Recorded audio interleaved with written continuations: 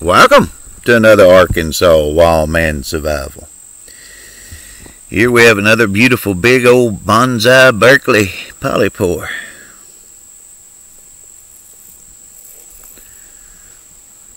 Another edible mushroom. You can take these outer layers. I've done videos on these before. Catching the water there, ain't it? Beautiful mushroom. But we're out here foraging with a Wildman. I seen this one at first, was coming up a few weeks ago. Now, was that a chicken? No, it's a Berkeley. That is the Berkeley polypore. Beautiful.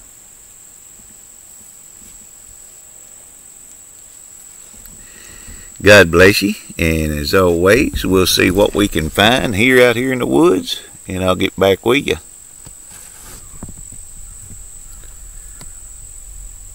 Here we have some big old oyster mushrooms.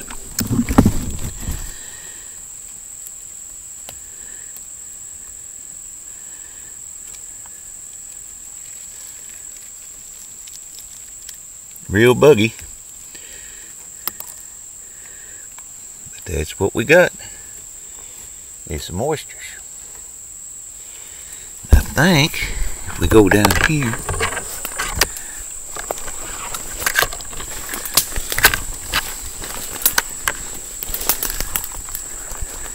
we can find some fresher oysters.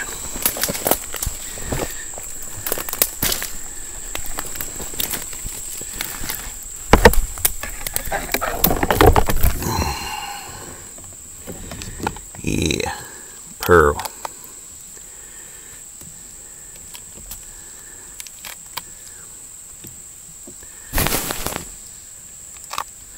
Whoop.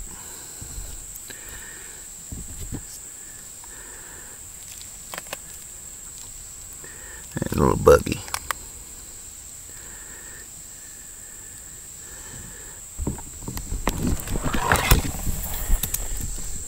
But here we have a mess of oysters.